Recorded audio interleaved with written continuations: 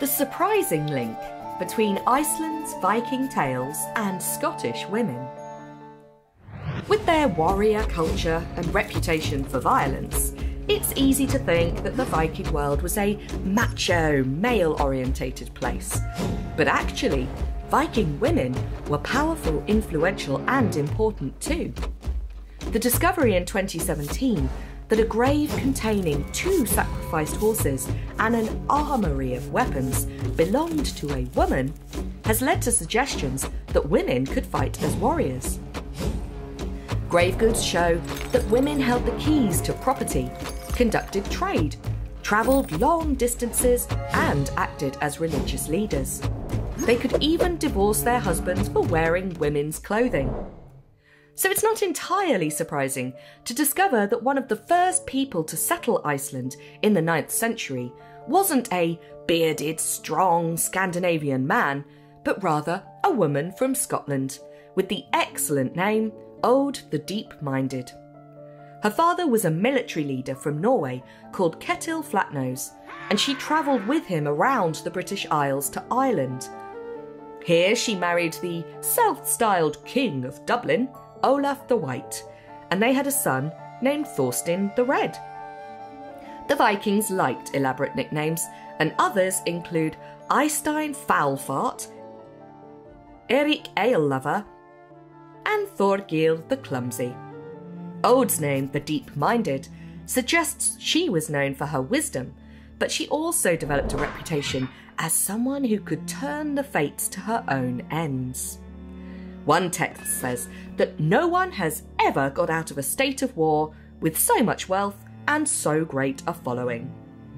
When her husband died, she left Ireland and relocated to Scotland with her son.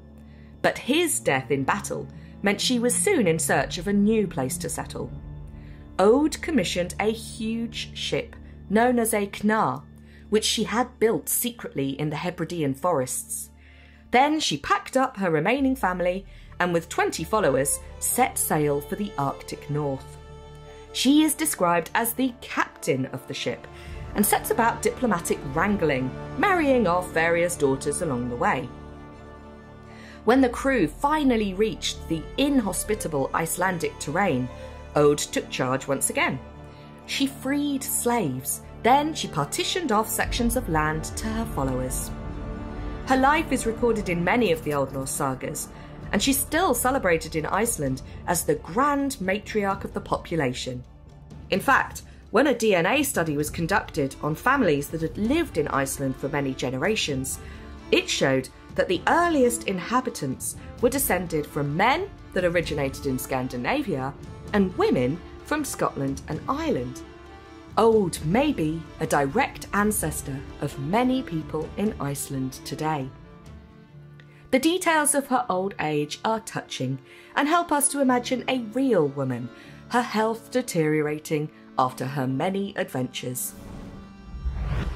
Old age fell now fast on Aud, so that she didn't get up till midday and went to bed early.